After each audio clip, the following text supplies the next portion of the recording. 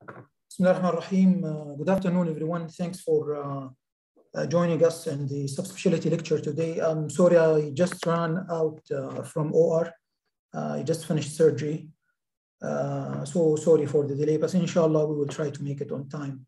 My name is Hattan AlKhiray. Today, we're talking about orbital tumors. Previously, a couple of years back, I used to present this lecture in two parts. But this year we elected to make it one. The first presentation actually, or part one, was presented by Dr. Hind Gattan a couple of months back, but was mainly concerned with the histopathological diagnosis of orbital tumors. Today we're going to discuss clinical aspects. So this is the outline of the today's lecture. I'm going to just give one or two examples of each entity here: congenital tumors, vascular tumors, mesenchymal tumors, lacrimal gland tumors, neurogenic, lymphoproliferative, secondary, and metastatic tumors. Before we jump to the,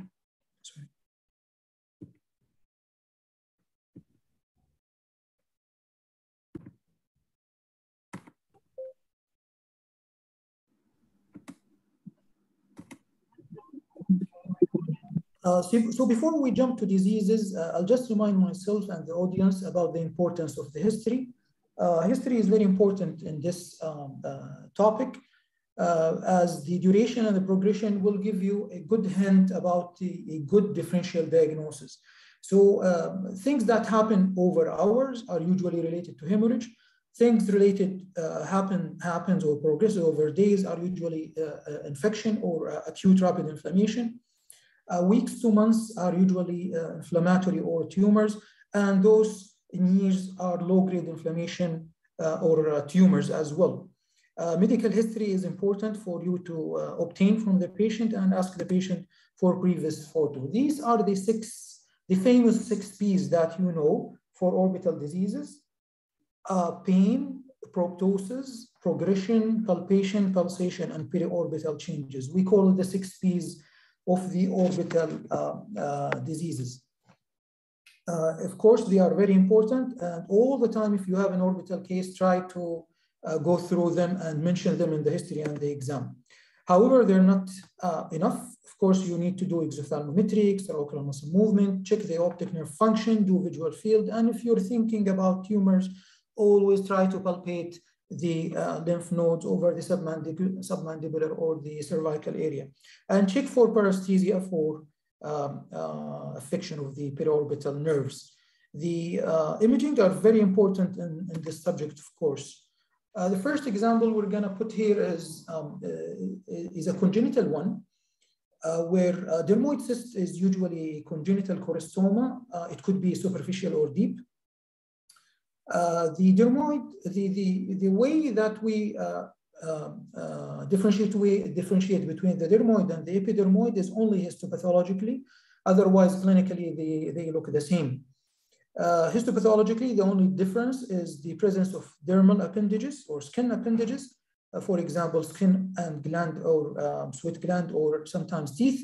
The epidermoid usually is just filled with keratin, but there's no skin appendages. So the differentiation is usually pathological. According to the location of the dermoid, we can differentiate it into superficial or deep. Superficial, like this young 5-year-old girl who had this mass was growing over the previous couple of years. Now, of course, as you remember, dermoid cysts happen because skin gets trapped between the bony sutures when closure happened during the intrauterine life. And after that entrapment of the fold of the skin, it starts to fold open itself and causes a cyst. Most commonly, it happens supero-temporally, where the frontozygomatic suture is involved, or sometimes supero-nasally, like this case in which the frontoethmoidal suture is involved. So usually it's painless, no inflammation. It's a palpable mass, usually firm in consistency. It enlarges slowly over months and years, and it's usually fixed to the bone, so it's not freely mobile. We do imaging here to make sure of the diagnosis first, to rule out posterior extension, and to exclude other more serious diagnoses. Surgical removal is the treatment of choice, and it's pretty easy. This is an example. This is the same patient I showed previously. However, you should make sure in surgery that you take the whole mass as one block to prevent recurrence or inflammation if ruptured. On the other hand, the orbital dermoid or the deep dermoid usually happen during adolescence or adulthood. And it sometimes gives like a vague presentation, or it could be of a diagnostic dilemma, because it's usually, it gives a non-axial progressive proptosis over years with some globe displacement or dystopia. And if it's close to the temporal area, usually we sometimes get it confused with the lacrimal gland tumors. It may leak spontaneously or sometimes after head trauma, which cause an orbital inflammation that can mimic orbital cellulitis. But again, when you image the patient, you make sure that there are no sinusitis. This is a mass, and most likely it's an orbital dermoid radiologically. So depending on the location, if the mass is superior-nasally, we think of frontal mucocele, sinus cyst, encephalocele. If it's superolaterally, we think of lacrimal gland tumors. Again, surgical excision as a whole tumor is the main treatment of choice here. This is an example that I've seen this young boy. He's almost 12-year-old now. They noticed that he has fullness on his superior sulcus of the right eye, and you can see that the whole eye is pushed inferiorly. That happened over the last 2 years, according to the family, and was progressive. On imaging, it's consistent of dermoid cyst, but I'm sharing this case with you because to show you that with the chronic exposure or the chronicity of the disease, it excavates the bone, and it led to erosion in his superior orbital roof, and there was a communication with the cranium. So the superior orbital roof defect resulted in communication between this mass and the cranial cavity. We'll move now to vascular tumors. Capillary hemangioma is very common. You will see this definitely during your career. You will see it during your residency for sure. It's the most common benign orbital tumor of childhood. It's a hamartoma, and it usually does not present immediately after birth. However, it starts usually in the first or second month of life. And then it has like a progressive course of enlargement that takes almost like a year and a half, and then it starts like regression with time. Classically, books say that 75% will resolve within 7 years. It has so many different presentations. So from a superficial hematoma that you can see involving the skin and the muscle and the lid, that usually increases in size when crying, when the baby cries, or a deep orbital lesion that has no skin manifestation. Again, it increases with pressure or when the patient or the baby is crying. It could be of yellowish or bluish or reddish discoloration, and may involve the conjunctiva or the deep sutures, or the deep structure of the muscle, I'm sorry. It might be associated with dermal or visceral hemangiomas in the head and neck area. It might be associated with Kazabach-Merit syndrome, which we don't see usually in the orbital cases. Usually those cases happen in the visceral or the very big hemangioma, in which bleeding happen inside the hemangioma, and results in a quick, fast depletion of clotting factors and thrombocytopenia because of an inside bleeding in the visceral hemangioma itself. It could be associated with face syndrome, like this patient, huge facial hemangioma involving also the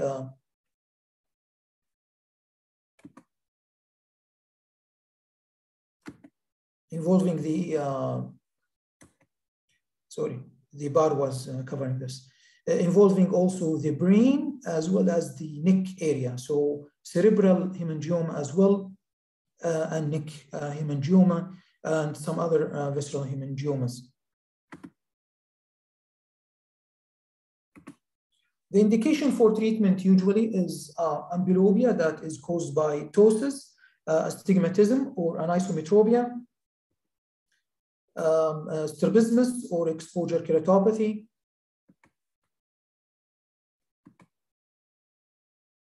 optic nerve compression sometimes happen with deep orbital lesions.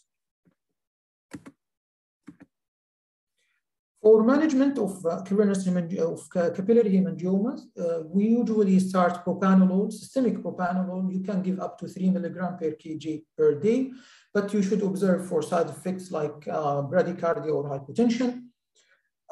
It gives a great response, systemic propranolol. So nowadays, this is the treatment of choice. Back then, during my residency, we did not know about propranolol.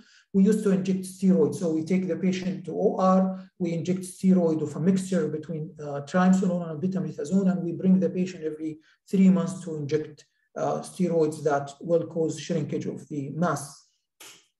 However, problems with the steroid injection are a lot, including skin necrosis, fat atrophy, and the most fearful complication is central retinal artery occlusion, which has been already reported in the literature because of retrograde migration of the material or the steroid itself that usually result in optic nerve, central retinal artery occlusion. The other issues are you're not quite sure when you're injecting in the orbit that you are already in the orbital, in the deep orbital tissue. Systemic steroid, however, can be used if you don't have propranolol or injection of steroid. You can give up to 1 to 2 milligrams per kg per day, but the most reported side effect here is growth retardation, because in kids it affects growth, and rebound phenomena is common. Of course, many other entities were used in the past, but they're not quite popular nowadays, like interferon alpha. Sometimes we do surgery, but again, believe me, it's a nightmare. You cannot get rid of the whole thing.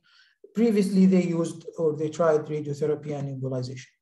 So this is an example of a child with a hemangioma. So this is 2 months upon presentation. This is 2 weeks after starting the propranolol, and this is in 6 months post-treatment. Of course, we usually continue to use the propranolol in the first 2 years of life until the patient starts the regression or the regressive phase, which is the natural history of the disease. Lymphangioma or lymphohemangioma is another vascular orbital tumor that affect the orbit. Usually it's a disease of the pediatric age group or early adolescent. However, adults can be affected too. Classically, it enlarges during the upper respiratory tract infection. It's usually a vascular malformation that is composed of both venous malformation and lymphatic malformation as well. And it could involve any tissue, conjunctiva, lid, orbit, sinus, or even pharynx. And upon the presentation or the location, it might have variable presentations.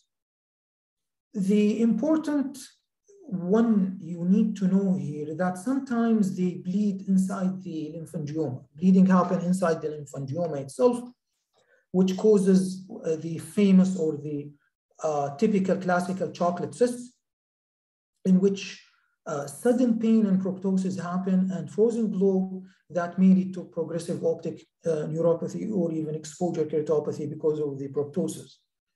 Prognosis is variable, however, it's not favorable, as recurrent attacks of bleeding and continuous growth of the tumor usually evolve and usually continues. So this is a superficial lymphangioma of the conjunctiva and lid. You can see it. This is a child. So you can see the lid margin and the conjunctiva is full with the lymphangiomas. Or the lympangioma can be deep. So I remember this patient from during my fellowship. She presented to ER within hours of severe pain, and the family noticed the proptosis, the swelling, and the patient cannot open the eye. Now, even when we tried to open the eye forcefully with our hands, even we could not open we could not see the eye because there was a huge lympangioma on imaging, and it got blood inside the lympangioma, which caused the classical chocolate cyst. So the chocolate cyst and the mass was pushing the globe all over superiorly against the orbital roof. You can see how bad and how significant is the globe compressed against the bony orbit.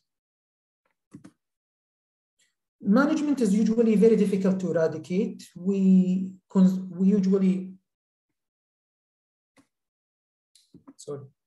usually manage these patients by conservative treatment. Steroid is not effective. If the patient came with hemorrhage, like the next patient that I will share with you, regression is common. If there is optic neuropathy or ulceration because of exposure, we usually go ahead and aspirate the cyst, the hemorrhage or the chocolate cyst. Steroid is not effective. Surgery is a nightmare. It's difficult. Complete resection is often impossible. Recurrence is high. And when we dare and go and to remove lymphangiomas, you should be ready with different weapons. CO2 laser, cautery, fibrin glue to prevent or to decrease the bleeding.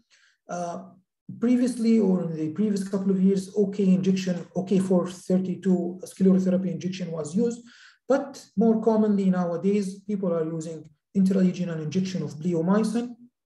And at the university hospital, we have a good experience of this through Professor Yasser Al-Faqih.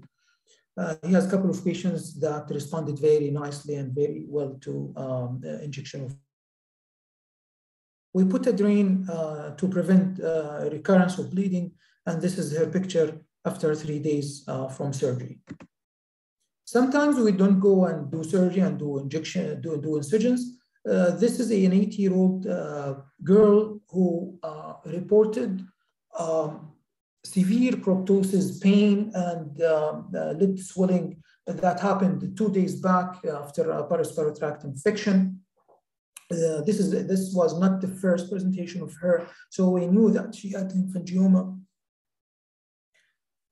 You can see because of the chronicity and because she was from outside Riyadh. By the time she came here, you can see the huge chemosis and the ulceration of the conjunctiva, and as well as the exposure keratopathy, the corneal scarring started to happen inferiorly.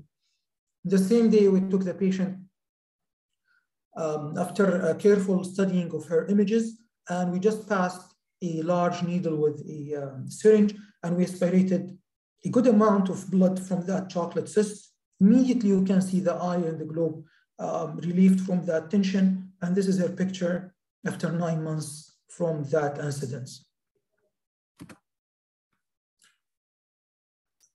Cavernous hemangioma, on the other hand, is usually a benign orbital tumor, and it is the most common benign orbital lesion or tumor in adults. In a lot of time, the patient will be asymptomatic, like this patient. He's smiling, as you can see. He had no symptoms of whatsoever. He did the imaging for his sinuses, and the radiologist discovered that he has a mass in his orbit, and he referred him. Usually the mass is intraconal, but can be extraconal as well. Female are more affected than male. Classically, it happens at 3rd or 4th decade of life, and it gives a slowly progressive axial proptosis. Of course, with time, loss of vision or decreased vision happens because of the choroidal folds, hyperopia, or disc edema, and it's usually within the muscle cone, so it's intraconal. As you can see, it is usually well-encapsulated mass that is homogeneous. It depends on the case. Sometimes we observe, but in a lot of times we take the patient for surgery, in which we do lateral orbitotomy and excision of the mass, which is usually pretty acceptably easy. This is a patient courtesy of Professor Sahibani. So the patient noticed, so this patient was noticed to have proptosis in his left eye, and he started to report drop of vision. And you can see that he had disc edema as well and tortuous vessels. On his fundus exam, imaging showed a huge intraconal mass that was most likely consistent with cavernous hemangioma. And as you can see, it was compressing the optic nerve. So immediately, the patient was booked for surgery. We do usually lateral orbitotomy, and dissection around this mass is fairly easy. Sometimes we put sutures over the mass and start like pulling it, or better, if you have cryotherapy, you can use the cryo to get hold of the mass and remove it completely.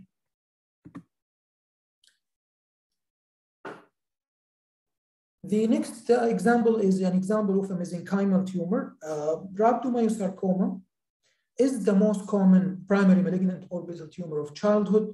It usually arises in the first decade, but can happen at any age. It arises from any mesenchymal tissue within the orbit, so it does not mean muscle itself. It gives a subacute, sudden, progressive proptosis over weeks to months. So again, the progression and the history is important. When I mentioned this earlier in the presentation, sometimes may cause orbital inflammation, lid edema, and chemosis or ecchymosis, or may have a palpable mass, it can mimic any orbital disease. So it's a good mimicker. This 9-year-old boy, he presented to the emergency room at King Abdulaziz University Hospital after his family noticed that he has a fullness or a swelling in his superior sulcus here, but they related this to injury or to fall down during 2 days back when he was playing football. So he fell down in school while playing football. We examined the patient. Definitely this is not related to, as there was a palpable mass, it's definitely not related to the injury.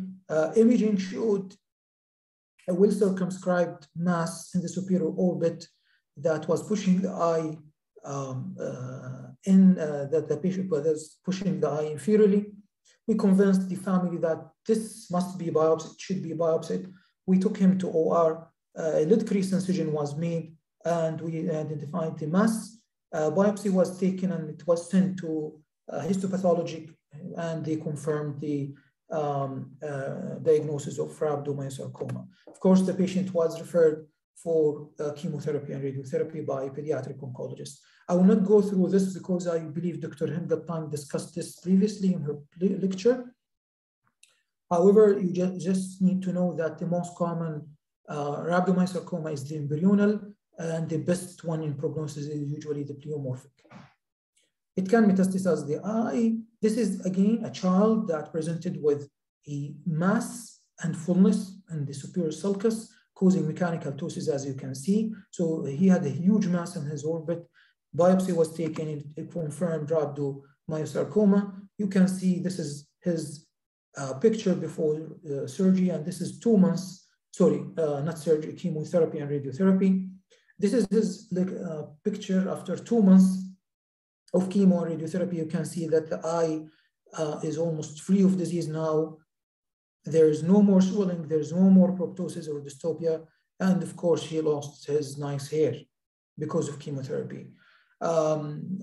So our role here is to reach the diagnosis. So urgent biopsy is needed, and then systemic workup, body imaging, and chemotherapy and radiotherapy are usually done by the pediatric oncologist. Of course, exenteration may be needed for recurrent tumors or for radio-resistant cases. If you catch this early, these patients have usually good prognosis. Next is the lacrimal gland tumors. So in lacrimal gland tumors, we classically say that 50% are epithelial and 50% are non-epithelial. To make it easy, the non-epithelial are usually lymphomas, which we will discuss later on. The epithelial tumors, 50% are benign, and the most common one is the pleomorphic adenoma or the benign mixed tumor, and 50% are malignant, and the classical presentation or classical example of that is adenoid cystic carcinoma. Pleomorphic adenoma, the old name, pleomorphic adenoma or the benign mixed tumor of lacrimal gland is very common among lacrimal gland tumors. It usually happens between the 3rd to 5th decade, and it causes a painless mass that is slowly progressive over years. So the patient will tell you that I had this swelling or this proptosis, or in a lot of time, the patient will have inferior medial globe displacement or dystopia. But because this is benign, there is usually no pain, there is usually no inflammatory signs, there is no redness, no swelling, no pain, because this is benign. And we will see now why. And again, the history is usually over years. So classically over 1 year. On imaging, you can see that this lacrimal gland tumor or the pleomorphic adenoma has a definable pseudocapsule. So that's why it is contained within this pseudocapsule. It gives a well-defined circumscribed mass that has a nodular configuration, but there is no bony erosion usually. Treatment usually is complete surgical removal with an intact capsule. We try not to rupture the capsule or incise it, as recurrence may happen. And when recurrence happens after the benign mixed tumor or pleomorphic adenoma, usually it's a malignant in the malignant form.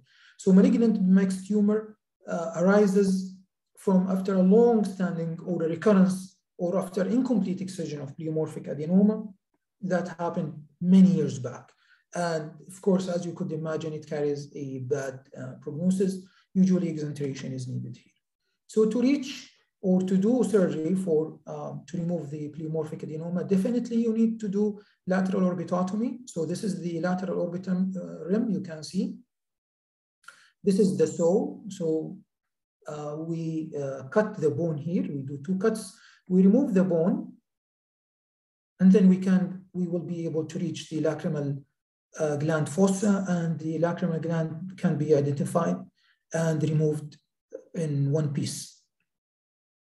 After that, we put back the bone, the piece of bone, and you can either suture it or you can put screws. On the other hand, the fearful adenoid cystic carcinoma might be a bad news for the patient, as this is usually a killer. So it is the most common malignant epithelial lacrimal gland tumors. Alhamdulillah, thanks God, we don't see a lot of these here in Saudi Arabia, but in the West it's more common. It has a bimodal presentation, so either in the 2nd decade of life or 4th decade of life, and still we don't know why.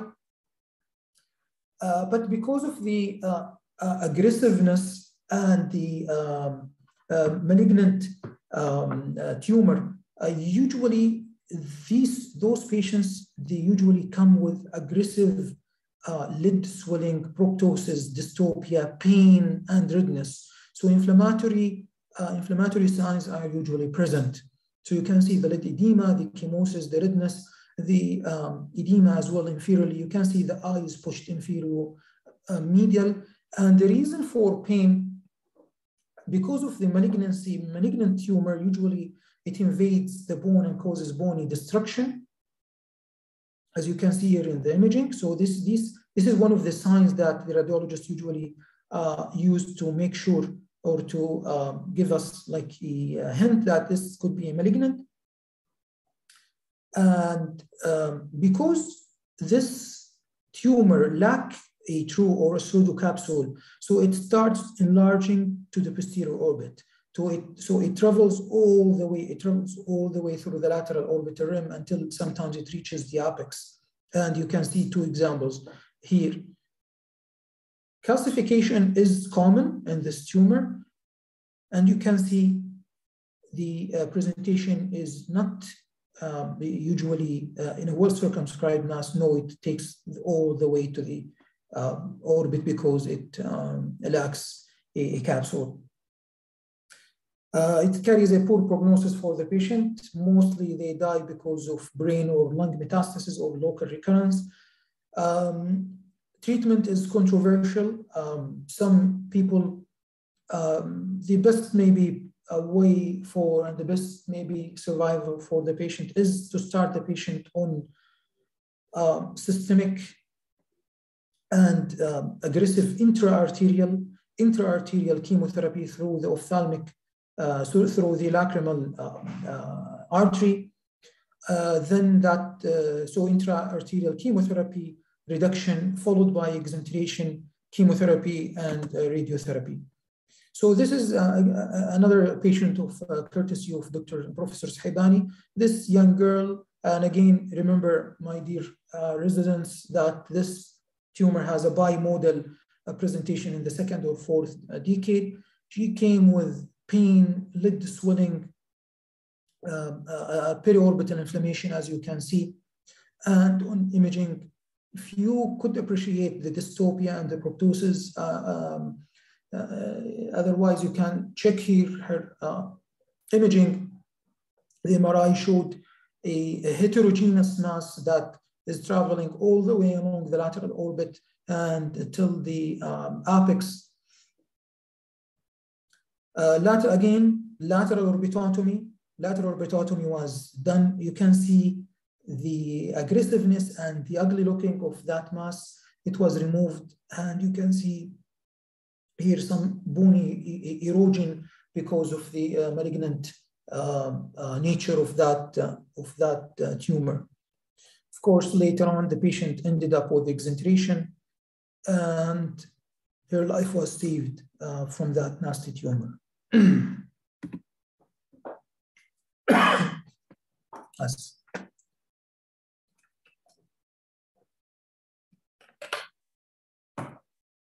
Neurogenic tumors, I'll give two examples. The first one is the optic nerve glioma, which is usually a pediatric tumor. And it is, if you want to remember this, always link it to neurofibromatosis type 1. It is one of the hallmark or the characteristic features of neurofibromatosis type 1. It enlarges fairly over months or years, and it causes painless axial slow proptosis. Later on, we can see the decrease in vision, but not from the beginning. The optic atrophy and edema is common only on later stages of the presentation, as you can see. It may have a chiasmal or cranial extension as well. On CT scan, it looks, on imaging, it gives like a fusiform enlargement of the optic nerve.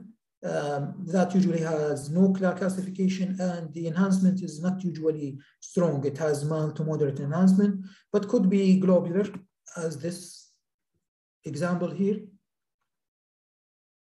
Globular swelling or globular glioma, and this is an example of a chiasmal extension of optic nerve glioma. Treatment is usually difficult and sometimes painful, as you need to sacrifice sometimes with the vision. Again, it's controversial, should be individualized as per patient. If the vision is good and the cosmesis is acceptable, we usually observe. If the vision is lost and the patient had bad cosmesis, then we go ahead and excise it surgically.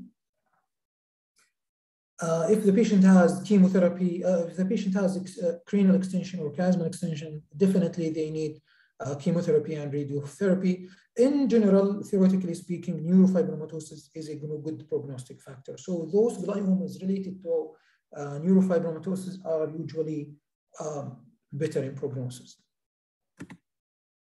The primary orbital meningioma, however, arises from the optic nerve sheath itself, and thus it causes loss of vision quickly. So the patient will present with the loss of vision, not proptosis. So first is the loss of vision. Later on, at a later stage, the proptosis happen. As typically as all meningiomas, it's more common in ladies, and it happens between the third and fourth decade, like the cranial meningioma. It's really associated with optic nerve, with the neurofibromatosis. So in general, it causes unilateral painless loss of vision. So you examine the patient, you will see the optic disc swelling or atrophy, the optociliary shunt, and later on in advanced stages of the disease, the patient may have proptosis.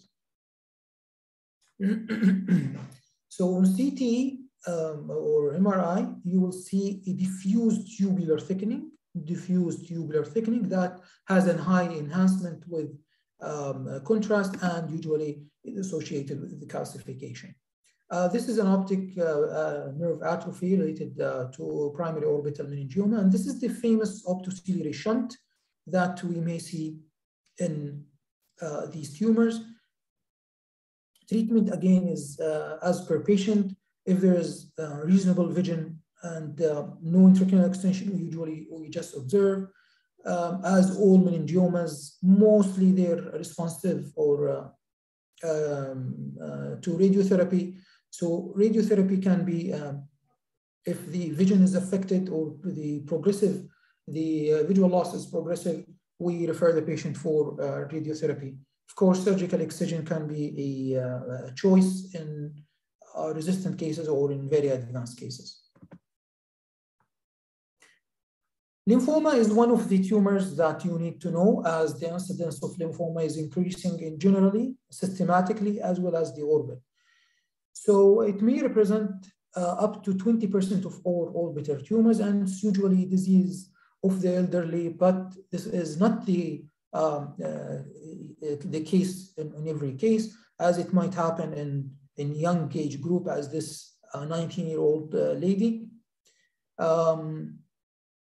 And it may have various presentation, and it's like it might give like many different presentations. Of course, like a third of those patients will give you a history that I had a systemic lymphoma. Either I'm being treated from systemic lymphoma nowadays, or I had it in the past and I've treated from systemic lymphoma. So this lady had a classical salmon patch that you can not see if you don't invert the lid, of course. So she presented with fullness and swelling in the upper lid. When you invert the lid, you will see the salmon patch. Of course, lymphoma can happen anywhere in the orbit. It can happen in the lacrimal gland, in the fat, in the lacrimal sac, and usually it is not associated with pain or inflammation, as it usually molds around the tissue. So it usually molds around the tissue, but does not infiltrate the tissue, and that's why it has no pain, or it's painless usually. So this is what I was like referring to, that the mass, this is the lacrimal gland lymphoma. So the mass molds around the eye, It will not cause severe proptosis. It will not cause severe dystopia. You will discover this by fullness in the eye or in the sulcus, and on imaging, you can see it molding around the tissue, and there is usually no bony destruction. Our role here is to have a high index of suspicion to go ahead and take a biopsy. And then pathologically, sometimes we end up, or we have a diagnostic dilemma, that is this a malignant lymphoma or a benign reactive lymphoid hyperplasia. However, this is a pathological dilemma or histopathological dilemma that I will not go through because of lack of time, but we think that it's the same disease, but they are like at two different stages. And I quote this from your manual. I quote this from the American Academy of Ophthalmology manual. It says literally, lymphoproliferative disorders may represent a continuum in which its ultimate behavior, it's difficult to predict. So if your pathology report came to be benign reactive lymphoid hyperplasia. This does not mean that the patient will not develop orbital lymphoma in the future, and we still believe that this needs treatment. Again, some pathological or histopathological information that I'm quite sure Dr. Hengaptan covered in her lecture. Just remind yourself or remember that most lymphomas are non-Hodgkin's in the orbit. I'm talking. Most lymphomas are non-Hodgkin's and they are B-cell. This is an example of a rubbery mass that was felt in the superior orbit, and the pathology came to be a lymphoma. We refer usually to oncologists where a systemic workup needs to be done. Radiotherapy is the treatment of choice for orbital lymphoma that is localized to the orbit. Of course, in cases of systemic disease, chemotherapy and radiation should be used.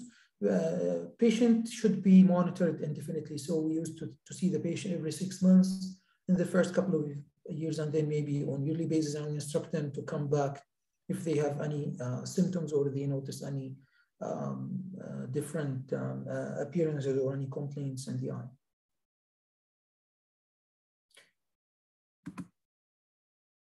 Now, the last part of the lecture, I'll just touch on some secondary tumors.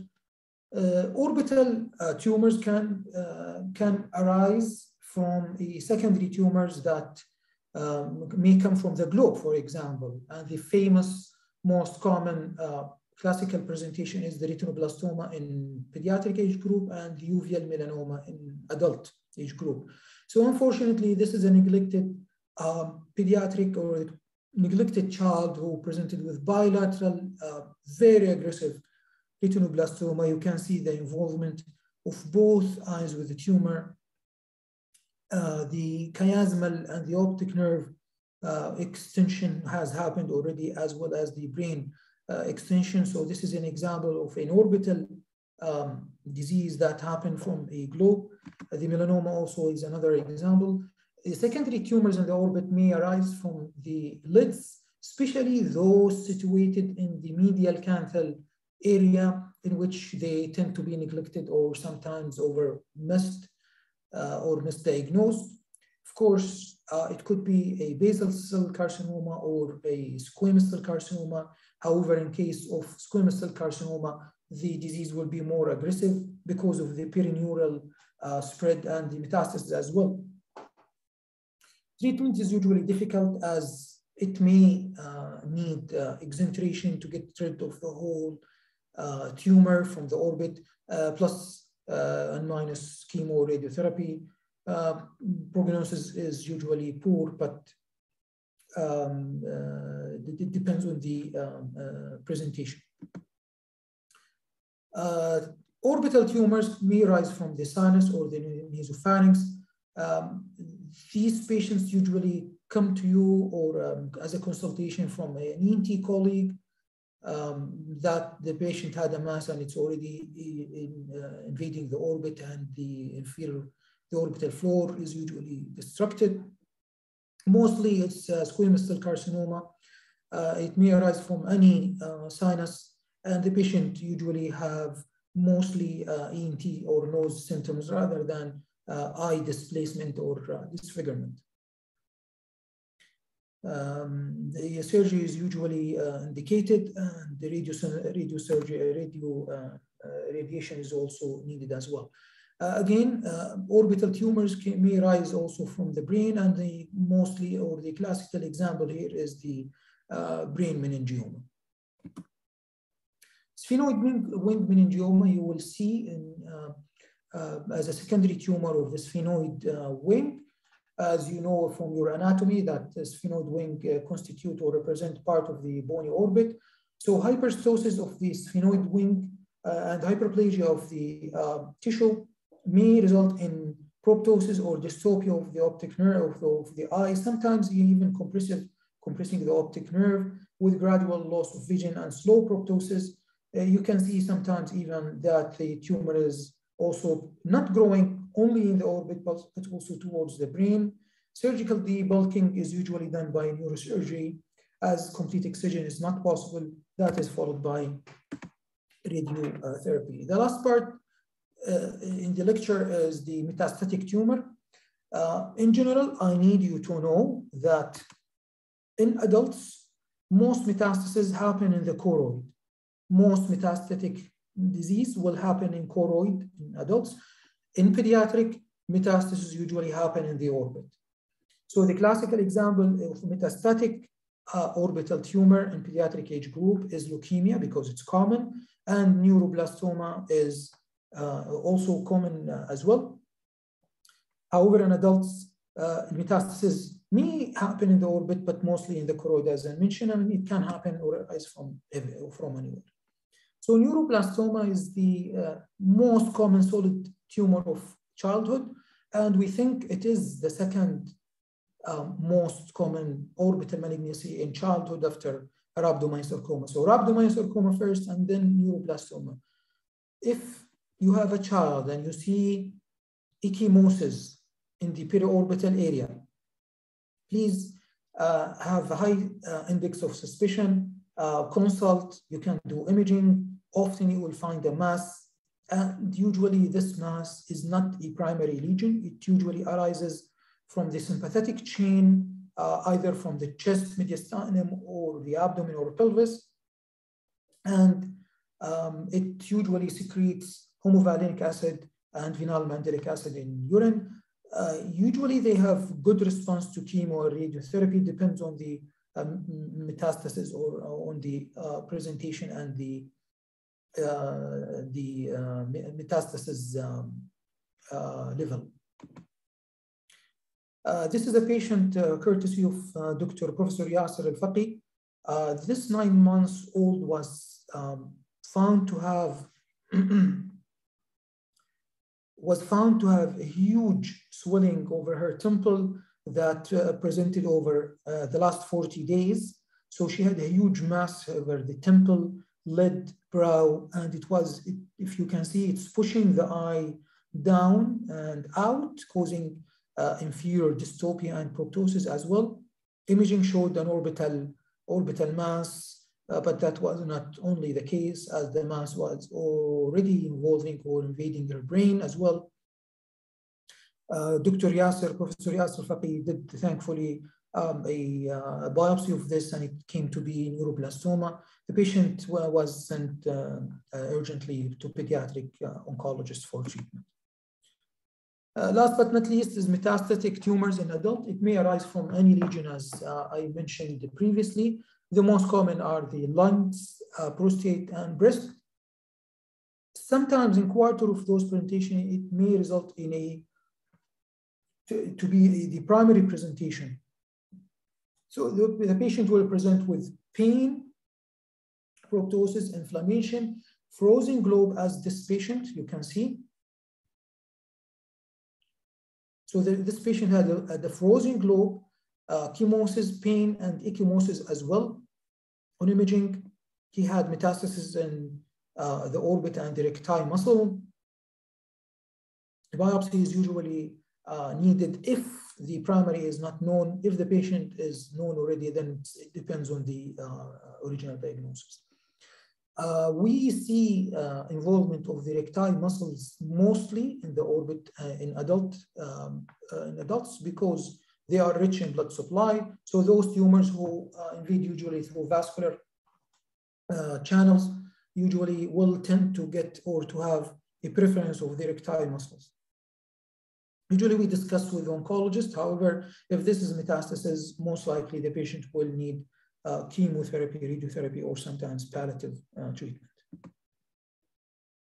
That was my last slide, but before I open the floor for the questions, I would like to have the opportunity to invite all of you, my fellow colleagues, on our 47th annual seminar of the Department of Ophthalmology, King's Road University, which will happen, inshallah, it will take place next Tuesday, the 2nd of November. So next Tuesday, inshallah, there will be no ground. On the other hand, we will have the acryology seminar under the name of the acryology updates and debates. It's going to be a virtual symposium, so you can attend wherever you are. It's going to be a 1 day, and it was granted by 5 CME hours by the Saudi Commission. We will have both international speakers and local speakers until next week. I'll see you inshallah next week, and we hope that you enjoy our seminar inshallah. Thank you for listening. I think we have 3 or 4 minutes. If you need to ask me any question, I'll be around. Thank you.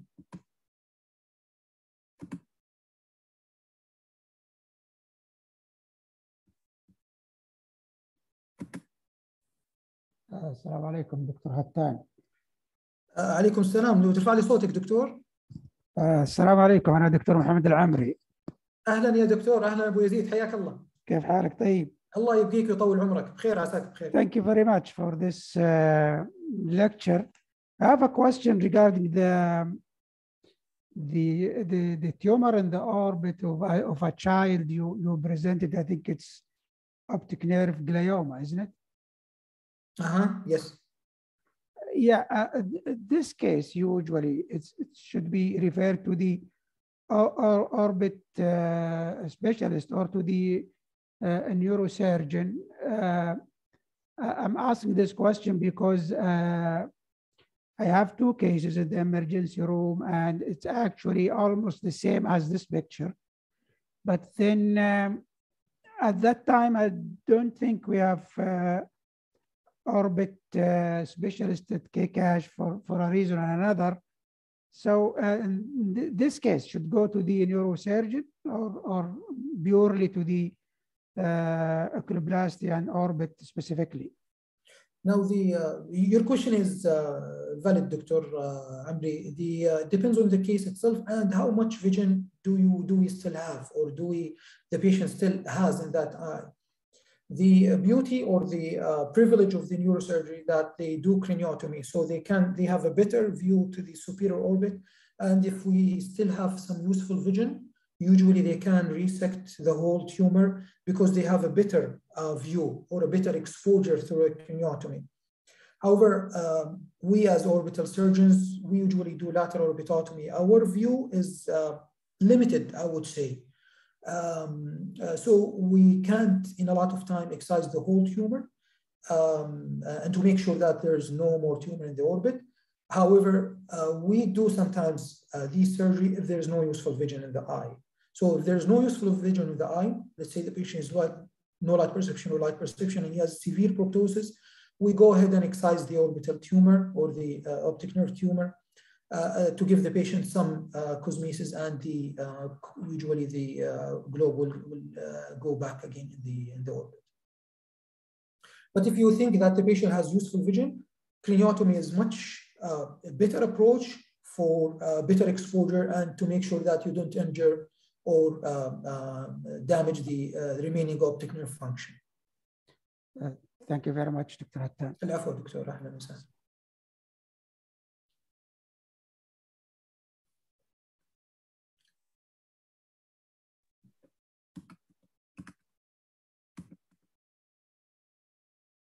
Any other questions?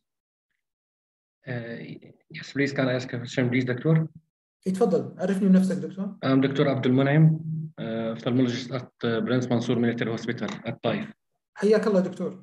حياك الله. السلام عليكم. One question about lymphoma at lacrimal gland. I think sometimes make me difficult. يعني you do biopsy. But if it is a benign lacrimal gland mixed tumor, it's contraindicated to do biopsy. Yes. So how we are differentiated between them? And when يعني you take my point. Yes, I think. أيوة. Oh, Doctor, if you remember, usually the imaging is helps us a lot. The imaging of the optic nerve of the lacrimal gland.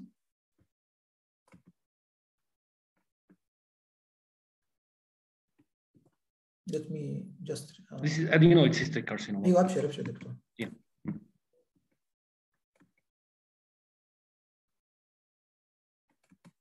So the pleomorphic adenoma is usually well-contained, homogeneous, and well-defined and circumscribed because it has a pseudocapsule. So that's why you don't need to incise the capsule and take a biopsy. You can incise the whole thing. So before I go for surgery, I usually have a differential diagnosis that most likely this is a benign mixed tumor or pleomorphic adenoma. However, doctor, in cases of lymphoma, you will see that the imaging is usually a mass that is not well defined, that usually mold around the globe and the lateral orbital wall. So it grows all the way or towards the posterior orbit along the lateral orbital wall. So the differentiation or the difference radiologically is there. And then you can plan your surgery according to your differential diagnosis. Okay. Thank you, doctor.